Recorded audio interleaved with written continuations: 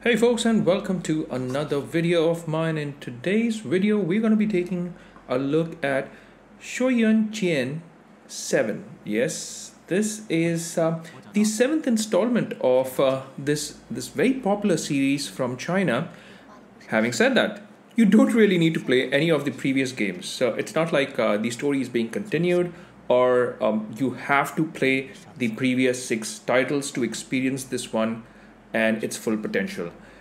This, even if it's played as a standalone game, you're still going to be able to enjoy it quite a lot, in fact. And there's quite a lot that I need to talk about when it comes to this game. So let's first start off by talking about this whole series, by the way.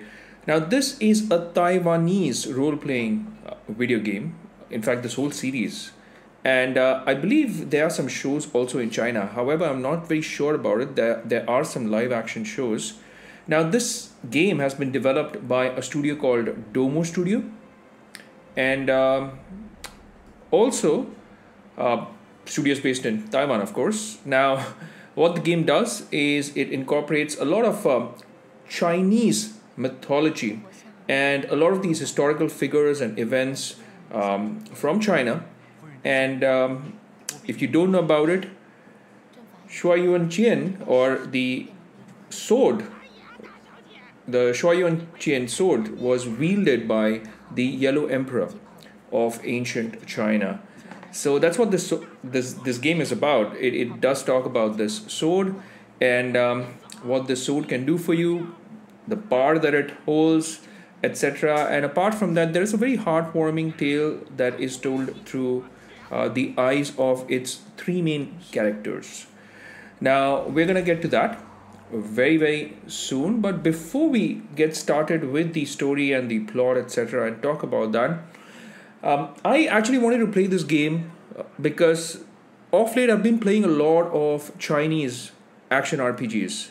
So if you've been following my channel, just a few weeks back I had the opportunity to play Sword and Fairy 7, and coincidentally that was Sword and Fairy 7. This is also the 7th installment of this popular game. However, in both the cases, you don't really need to play any of the previous games, as I mentioned earlier. And apart from that, I also got an opportunity to play Gujian 3 just a few weeks back. Now, there are some parallels between these games that can be drawn because, of course, all of them are Chinese action RPGs. They are all third-person games. They have RPG heavy elements like side quests, main quests, but each of them has its own, you could say, character, its own spirit. And this particular game, let me tell you about it. Now, it starts off by this beautiful cutscene, and you could even see, some of the information like people who have worked on this game, the developers, etc., their information.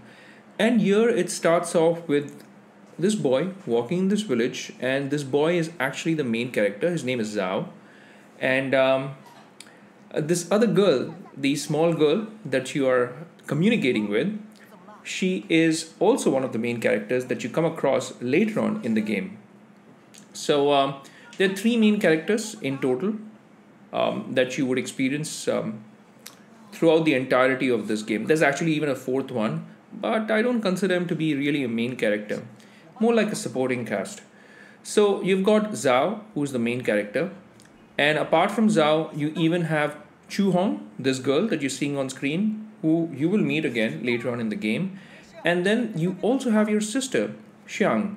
So these 3 main characters is what you see across the game, when you're playing them, and it does a very good job of building a relationship between these 3 main characters. Now, apart from these 3 main characters, however, I really could not think about any other supporting cast apart from maybe there are a couple, you could say, supporting characters, and even the antagonist of the game I think was pretty forgettable. Doesn't leave an impact or a mark in your mind. So having said that, let's start off with how this game looks. Now, this game looks beautiful, as you can see on screen. The reflections, the lighting, etc., everything works pretty well. I mean, it's a beautiful game to look at. Now, this game did come out in 2020, so what I did was I started playing these Chinese RPGs with Sword and Fairy 7, which came out in 2021. Then I went to, I believe, 2017 or 2018 when Gujian 3 was released. And then I fast forwarded again to 2020 when this game, the Xuan-Yuan was released. And for a game which has been released in 2020, it looks pretty. There are quite a lot of levels that you will come across, although it does not have that variety of levels that Gujian 3 offered or even Sword and Fairy 7 offered. It's not a bad game to look at. However, the color palette, I would say, is not as wide when compared to the other two games that I've played. I would say that most of the levels, they are pretty much the same in terms of the color tones, yeah, except maybe a couple. So I'm not complaining about how this game looks. This game looks great, by the way. I mean, it looks fantastic, but it's just that it doesn't have the same variety that I got with Sword and Fairy 7 or with Gujian 3. I know there are going to be a lot of comparisons with these couple of games. And apart from that, even with the Final Fantasy 7 series. Now, this game, well, apart from how beautiful it looks, it also tells a very strong story, mainly a relationship between a brother and a sister. So that's what the heart of the story is all about. You know, your relationship with your sister. Well, for some reason, your sister got injured, and I know I'm kind of, you know, spoiling the whole thing, but just giving you a little bit of information. You are on this, you could say, this journey where you're trying to help your sister recover her human body. All right, so that's what the game is all about. And the things that you will do in the game, it's all to get to that end point where you will be able to secure this human body for your sister. Now, how you do that, the people that you come across, the enemies that you have to slay in the process, that's what forms the crux of the story, you could say. And that's what this game is all about. Just like any other RPG, side quests, main quests, yep, it's all there.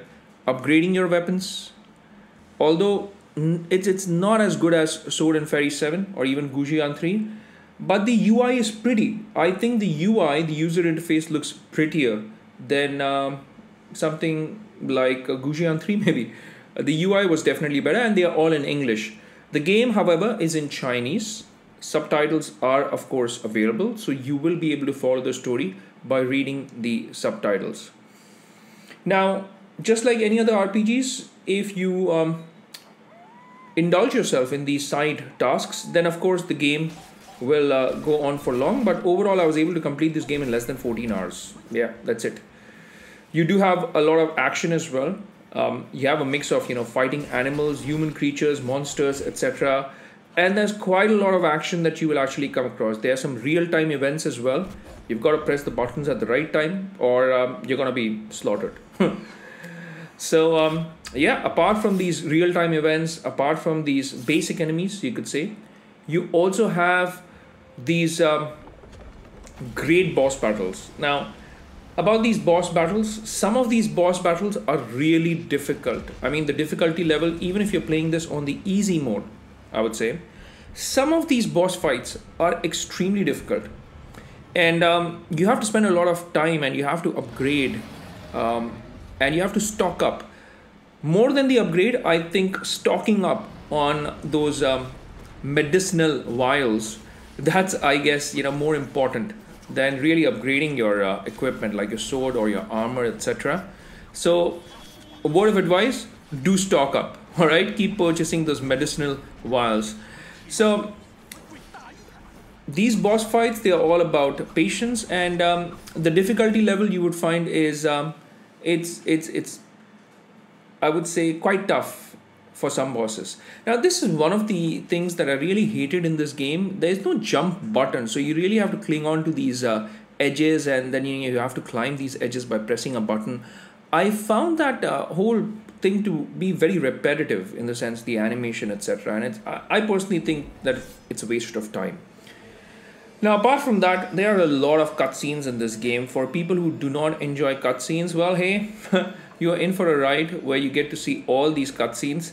So of course you have an option of skipping them, but then you would lose track of what's happening with the story. So I will recommend that you still watch these cutscenes with those subtitles. Now overall, it tells a good story. I mean, I have no major complaints with this game, except for the fact that the side quests, they're not that great. The levels, even if you fast travel, all right, you have to see those repetitive animations when you're fast traveling. I think it was irrelevant, just press the button and get on with it. And when you fast travel, there are load times as well, but more irritating than the load times is actually seeing those animations. You can skip those animations, of course, but hey, I still have to press that button to skip the animation. So that's one of my gripes with this game. Apart from that, the other gripe is, the whole climbing bit, no jump button, etc. I kind of find it really weird or strange in an action RPG not to have a jump button. Having played so many of them, these Western RPGs and even these last few Chinese RPGs that I played, which in fact, with this game, it completes the trinity of these Chinese RPGs. So I kind of found it very weird not to have the jump button. And the first 3 or 4 hours, I really struggled with it. I mean, I was pressing the A button on my joystick or my controller just to jump. But hey, I couldn't. That was weird. Apart from that, you only can control this one character. All right, Zhao. So even when you're in the heat of the battle, you can't switch between characters like I could in Sword and Fairy 7. So that one aspect of Sword and Fairy 7 I really like and enjoyed, because each character brought its own you could say character and strengths. So that aspect is missing. Now of course the artificial intelligence in the game, it kind of makes these other 2 characters on screen accompany you and even aid you in those battles, but hey, they are just bots. You can't switch between these characters. And the upgrade system, well, it leaves you asking for a lot more. I mean, there's hardly anything. I mean, you can shop around these villages, but even when you try to shop around these villages, these shopkeepers, they hardly have anything in the inventory. You know what I'm saying? And these side quests just don't feel as good and rewarding as they should be. Therefore, I tried a few side quests. I just didn't feel like it contributed to the overall story and it added any value. Therefore, I completed this game in like less than 14 hours. Yeah, that's right, less than 14 hours. But I reckon that even if you do take up those side quests, I think you can comfortably finish this particular game in say about 16 to 20 hours between that time. So in terms of asking for value for money, by the way, speaking of money, it's always on sale almost now.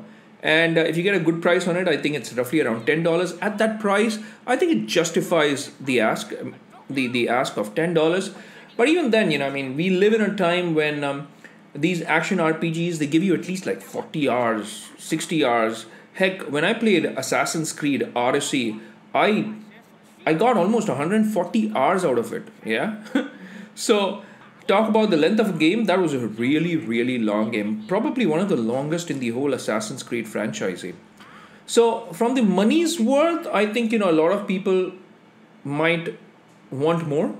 Personally, I'm not complaining. I like stories which are told well, even if it takes like 12 hours, 14 hours. If you have told the story well, it's fine with me. I still think that it's my money's worth. And in terms of story, it gives you your money's worth. It tells a very nice story. The action, I think it's a mixed bag, because I didn't really enjoy the upgrade options quite a lot. The action itself was okay, it was entertaining. As far as cutscenes go, they're really well done. Voice acting is stellar. In fact, the facial animations, the voice acting, I think is actually better than Gujian 3 for sure. The expressions especially. And overall, I think I really enjoyed this game. And at $10, I think it's your money's worth. So you should definitely give it a try and check out Xuan-Yuan 7. In fact, so that's my 2 cents on this game. Let me know your thoughts and comments as well. And if you've played this game, drop in a comment by letting me know what you think about it. And if you've liked this video, do hit that like and subscribe button and also that bell icon in case you want to get notified with all my latest videos. Now with that said, it's a wrap for this one. And I'll see you lovely folks in my next video. Until that time, take care, stay safe, and may God bless you all.